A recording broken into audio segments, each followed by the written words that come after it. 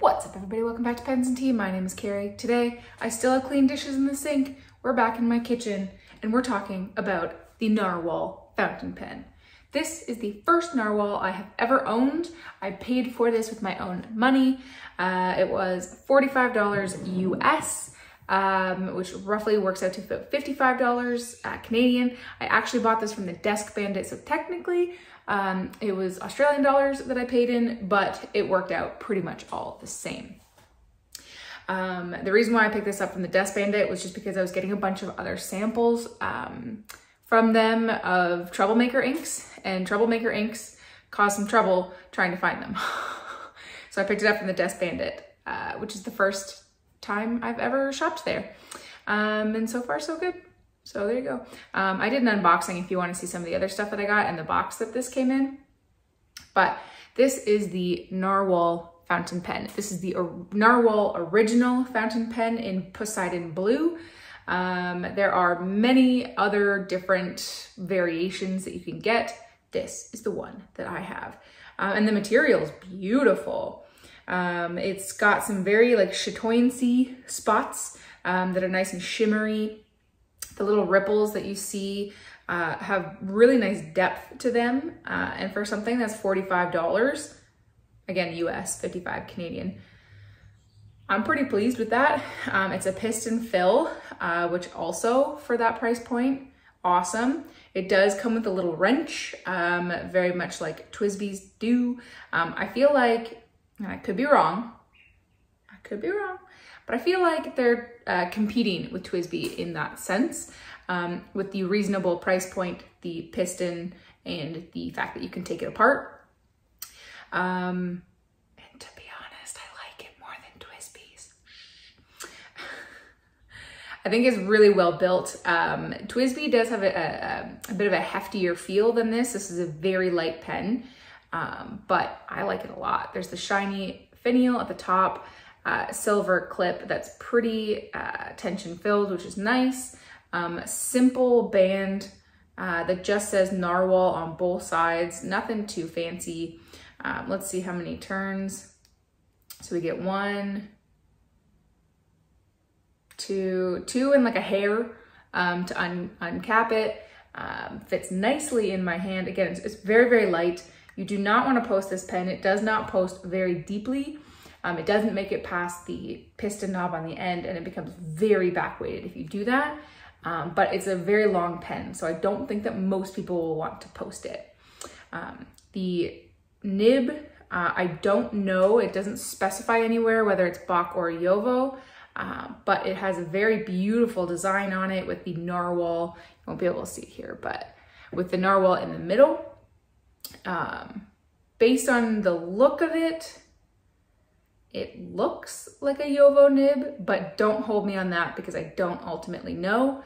But either way, spoiler, it writes really well, which you'll see coming up. The threads are all the plastic as well. They're super, super shallow, so you don't feel them. The very back of my thumb does rest on the threads, but the grip section is pretty large, so you shouldn't really have an issue with that. And it does flare out a little bit to stop it from slipping, but the material, the resin that it's made out of is not slippery at all. Now, granted, I don't have the world's oiliest hands. In fact, my hands tend to run on the dry side, especially with all of the hand washing and sanitizing that I do at work.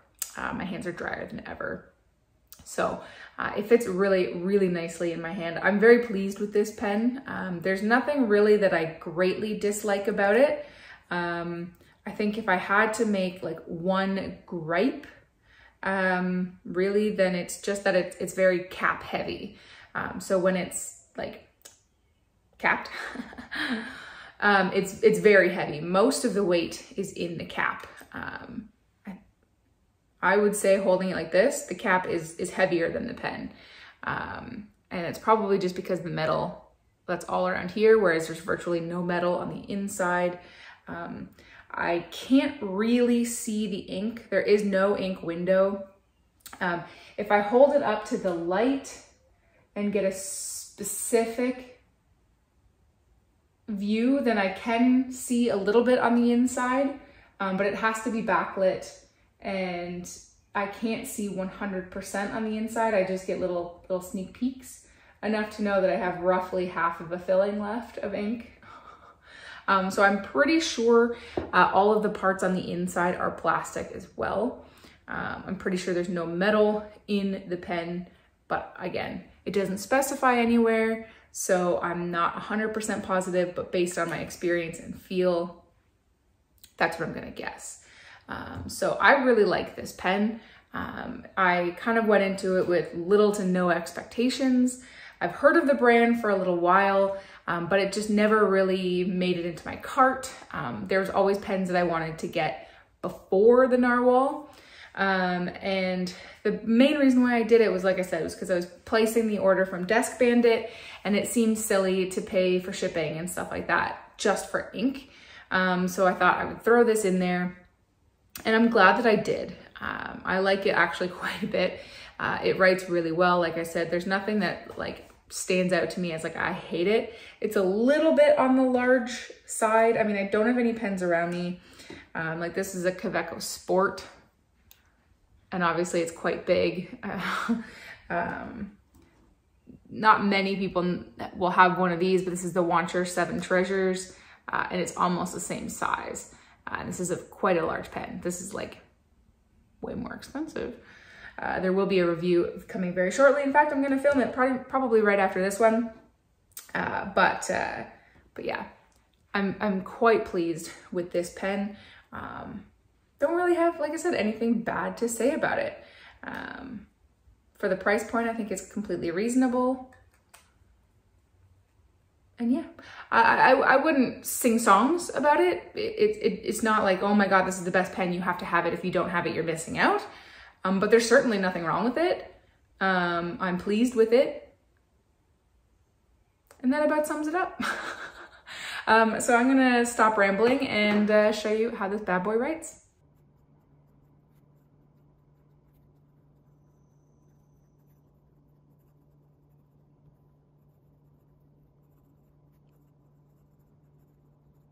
Okay, so we got the typical line, the quick brown fox jumps over the lazy dog.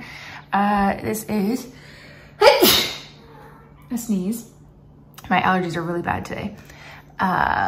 This is the Narwhal Steel fountain pen. It says that it's a medium nib, but it is definitely more on the broad side.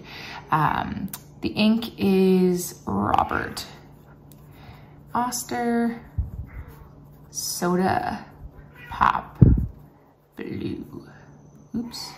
And this is a beautiful ink and very wet. That patch doesn't really look like it. This is a very wet nib, which I very much like. And it's very, very smooth, which I also very much like.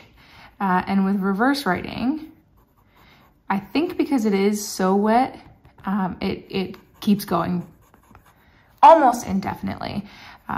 I would say you could get to an extra fine.